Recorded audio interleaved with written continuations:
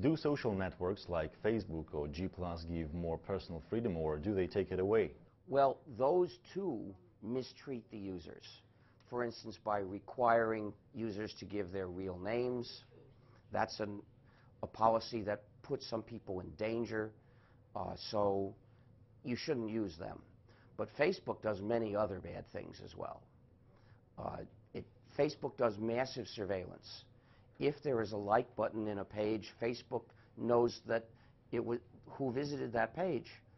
And it can get the IP address of the computer visiting the page, even if the person is not a Facebook user.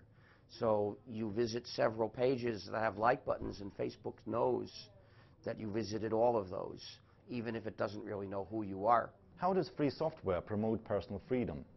Free software literally gives you freedom in the area of computing. It means that you can control your computing. It means that the users individually and collectively have control over their computing. And in particular, that means they can protect themselves from the malicious features that are likely to be in proprietary software. Now, this doesn't automatically give you freedom in some other area of life. To get that, you have to fight for it. But human rights support each other. In an age where a lot of what we do with computers, if we don't have freedom in our computing, that makes it harder for us to defend or fight for freedom in other areas. So you lose one set of human rights, and it's harder for you to keep the others. I started the free software movement in 1983 as a campaign for freedom. During the 90s, the GNU plus Linux system was catching on, and a lot of the people who started using it appreciated it only for its practical advantages, and they didn't think in terms of freedom. As a result, in the free software community, there were two different political positions. There was the free software movement, those of us who said, we are doing this for freedom, we insist on freedom, and there were the other people who said, we like the software, but we don't care about the ethics. So there was a debate between these two camps. But in 1998, the other camp coined the term open source so that they could cause us to be forgotten. They figured that they were more numerous, that they could say this, that they would never raise an ethical issue, and then we wouldn't be noticed. And it almost worked. The reason it hasn't worked is that we in the free software movement have pushed very hard to make our views heard. So open source stands for those other views. It talks about basically the same, more or less the same software, but with a totally different philosophy. And the philosophy is where I disagree with it. If free software is suddenly enforced in the world, wouldn't it cause a massive cash outflow from related industries and halt innovation? Who cares? What good is a so-called industry that's creating tools to subjugate people? I won't use the non-free software at all. I dedicate my effort to getting away from it. So if they stopped making it, that would be great. I wish they would. I hope for the day when they won't make non-free software anymore. What do you think of the anonymous hackers group?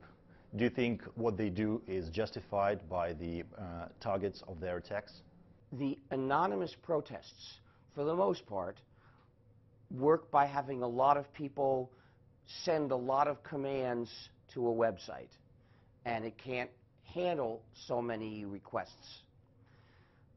This is equivalent to how a crowd of people going to the door of a building and having a protest on the street. It's basically legitimate. And when people object to this, let's look at who they are and what they do. Usually they're people who are doing much worse things.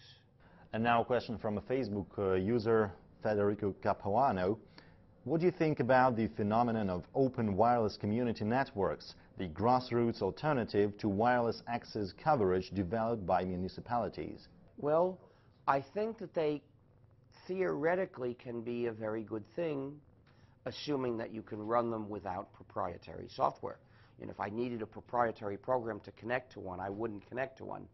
But the big question is, will they be gatewayed to the internet? Because if they're not, then they're not going to do much good for you. You know, if there's a community network in your community and you can connect to the computers of the other people who live near you, well, how many of them do you know? And how many of the people you know live near you?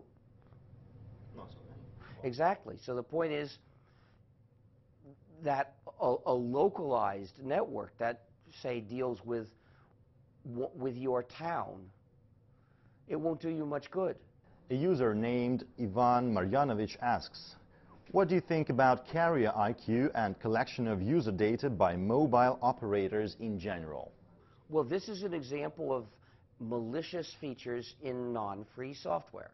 Those mobile phones are being run by non-free software, so it's no surprise that they have malicious features in them. The most commonly used non-free programs do. Do you think USA is becoming hostile to competition and innovation as the companies like Apple and Microsoft are gaming the system? I have to point out that innovation is not my highest value. Human rights are my highest value. So I don't want to get into the sort of dialogue that treats innovation as if it were the primary goal. But to some extent, with software patents, the U.S. has become a dangerous place for software development, including innovative software development, because when a program is innovative, that means it has some new ideas in it. But it also has lots of well-known ideas in it. A large program combines thousands of ideas. So if you've got some new ideas and you want to use them, in order to use them, you've got to combine them with a lot of other ideas that are well-known. And if you're not allowed to do that because those other ideas are patented, you can't use your new idea. Do you think there's a place for patents in less software tech, like normal engineering? There should not be patents in the software field at all. Patents should not affect software. It's dangerous to software developers and users to allow patents to interfere with them. By the way, how do you think, how much control should the USA have over the internet? No more than anyone else. Which is? Well, basically, Would there be any control at all? I don't think it would be safe to have any global control over the internet, because we could predict that that global control would work for the empire of the megacorporations and it would attack human rights. What can be done to make the commercial world use freeware and shareware? What would I do to convince companies to use free software? I hope that they will for their sake. But I don't push hard to convince companies to switch to free software because it's not efficient use of my time. If somebody's not inclined to listen to me, it's better if I speak to someone else. Why is Microsoft always plagued by viruses and faults? Well, it's to a large extent because of some design decisions that they've made that created vulnerabilities. I don't know why they made those decisions, but I can't say whether they made those decisions for the sake of vulnerability. I'm sure that they heard the arguments that those decisions would lead to vulnerabilities, because people have known that for a long time. What pushes people to download products without permission of its authors? Like, is it stinginess or software? I have no idea, but I disagree with the usual views about that. Why is it bad to use an unauthorized copy of a proprietary program? Because it's proprietary.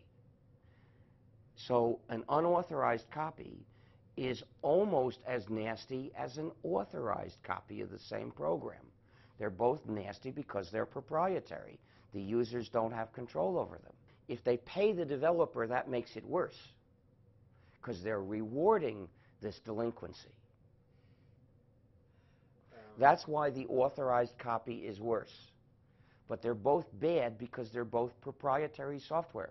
If you want freedom, you have to get rid of them both, because they both control you. So when people think it's just an issue of money, then they might think that running the unauthorized copy is good because it's a way to save money. Or someone else who thinks the most important thing in the world is for this evil developer to get more money would say the unauthorized copy is bad because the evil developer doesn't get money that way. But I don't care about the money one way or the other. I just say this evil developer shouldn't be making proprietary software because it's taking away people's freedom. And you shouldn't be using that software because it would take away your freedom. And I don't use that software. If you offered me an authorized copy and you wanted to pay me $1 million to take it, I still wouldn't take it unless I could throw it away immediately. Yeah, if I could take it and take the $1 million and throw away the program, then I would say yes. What's your opinion about the rise in influence of the so-called pirate parties in Europe? Do you think they will bring a change? I more or less agree with their positions, and I'm glad to see that these issues are becoming election issues. I don't necessarily endorse pirate parties because to do that, I'd have to know what all the other parties are, and these are not the only issues I think are important. For instance, putting in a limit on global heating is extremely important. Many pirate parties don't take a position on that. So I might choose to support a Green Party instead.